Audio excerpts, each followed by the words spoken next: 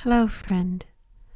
I see you, sitting quietly in the dark, feeling your sadness as a weight on your soul.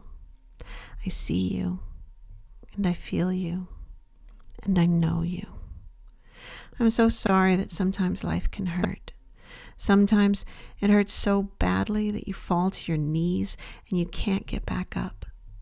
You rock yourself in the dark, crying and feeling completely alone and unseen.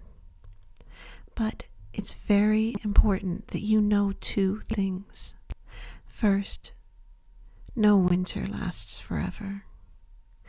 What you're feeling is fleeting. Your inability to move is temporary. Your spring will come, and more quickly than you think. And second, you're never alone. You may feel alone because other humans are not physically near you, and you cannot hear their voices.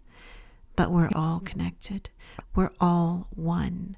We're all together, bound by love and divinity.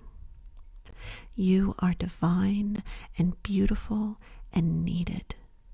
And your tears are simply clearing away that which is no longer useful to you. They are the cleansing rain of your future.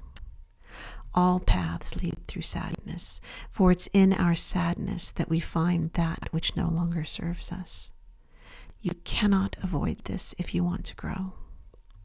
And when you're able to stand again, you'll be stronger and healthier and even more beautiful in your resilience. I love your strength and your determination and your beauty. You are a gift to this world and a light even within your own darkness. Thank you for choosing to come here. Your soul is needed.